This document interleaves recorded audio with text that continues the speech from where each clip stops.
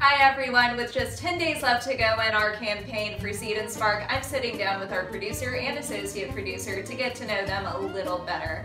Now Madison, what would you say the job you and Kathleen have, what does it do for the film? So we basically do anything and everything that the team needs to get set up to go into production. No job is too big, no job is too small.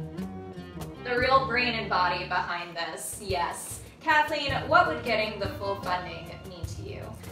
I think I speak for our entire team when I say that getting the full funding would just be a massive emblem of our community's faith in us as filmmakers and as creatives. And getting the full funding just makes me want to work that much harder to produce the best film possible.